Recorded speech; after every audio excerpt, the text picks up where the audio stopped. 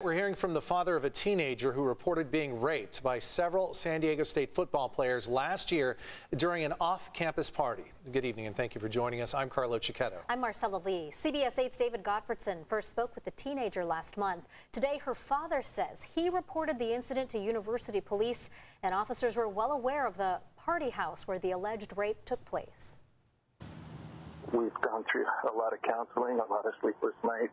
It's been 10 months since the father of a then high school senior got the worst news of his life. His 17-year-old daughter reported being raped by several San Diego State football players on October 16th at this off-campus house. The girl had been drinking and doesn't remember a lot of the details. Obviously, any child underage drinking is doing something that they shouldn't be doing.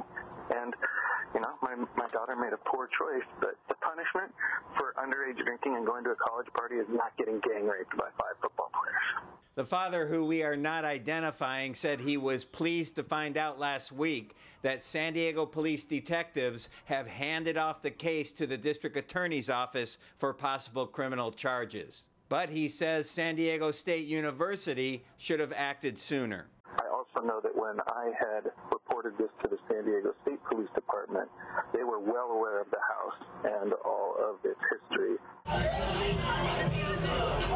CBS 8 recorded this video of a party at the house in 2020, and public records revealed San Diego police were called to the house for loud parties 3 times in 2021, prior to the alleged rape. Well, it's disappointing that the public is making calls to try and keep their neighborhood safe, and that the police were either unable to get there in a timely fashion or unable to go at all. Despite the party history, the house was never flagged under a San Diego police program called CAPP, where property owners can be fined $1,000 per party for underage drinking. The father says he has to wonder if there are any other victims out there. I don't think that this was an isolated incident, particularly at this house. I don't think that the type of event that happened with my daughter just happens spontaneously. I'm sure that these gentlemen probably had some sort of prior with this, and they're probably subsequently continuing that same behavior. There's been no consequences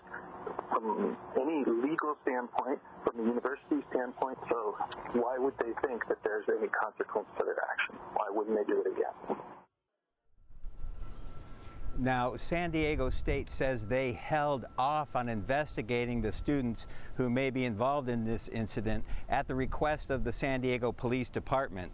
The university can expel students for criminal behavior or policy violations. San Diego State began its investigation on July 22nd.